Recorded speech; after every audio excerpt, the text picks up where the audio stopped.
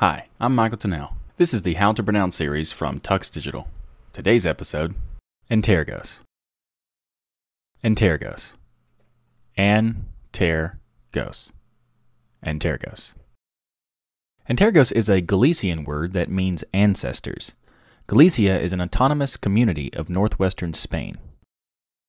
A developer from Antergos said that they wanted to link the past with the present, so they chose this name as a reference to the original edition of the project, CinnArch. That's it for this episode of TuxDigital's How to Pronounce. But before I end the video, I wanted to let you know why I made this series.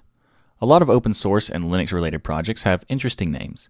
These names are sometimes based on particular words from specific languages, or even a combination of words to make a new word.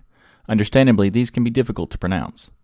This series is intended as a guide for those who want to pronounce the names of these projects as accurately as possible. For those that don't care about pronouncing them accurately, thanks for watching anyway.